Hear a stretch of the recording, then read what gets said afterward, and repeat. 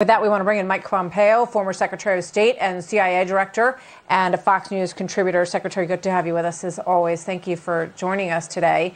You've been watching this along with us. What would you like to say about what John Kirby just said and what you're hearing in there?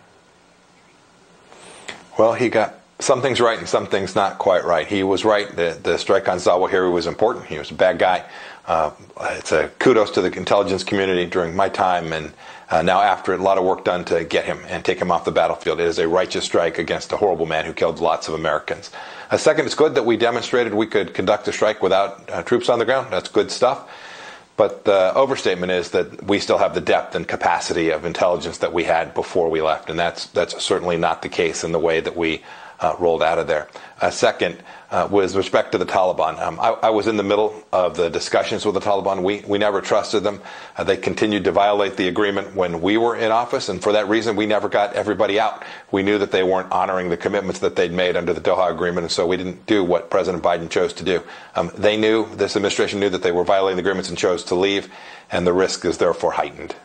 So President Biden has said, that Afghanistan will never be a safe haven for terror, that he will not allow that to happen. Does he have the ability to do that given our lack of footprint there and even, understanding and respecting the over-the-horizon strength that we did see demonstrated here?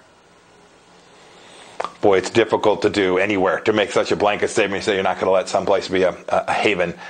The question is always about how much resource and how much risk can you take down. And there's no doubt, because the Taliban have failed to live up to the commitments that they made, the risk is greater today than it was a year ago when we had the debacle of the departure from Afghanistan. I don't think there's any doubt about that. There's more risk there today, Martha. Yeah, he said if the Taliban wants in a relationship, they should look at what we did. I'm not sure that there's room there for a relationship anymore at this point, but we'll see what they do there. I want to ask the next big push will be about money, Martha. They're going to need a bunch of money, and we should make sure we don't give them a nickel.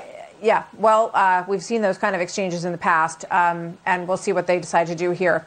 I want to ask you about the large picture in terms of China. You look at this as, former CIA director, former Secretary of State. What's the impact of this Pelosi trip, and what do you read into the reaction to it? Does it move us, or does it move Taiwan closer to a more dangerous situation? And do you think that China is planning an invasion? Martha, I don't think there's any doubt that Xi Jinping is intent on taking Taiwan. He calls it reunification. We know that it is the destruction and the violation of the sovereignty of an independent nation.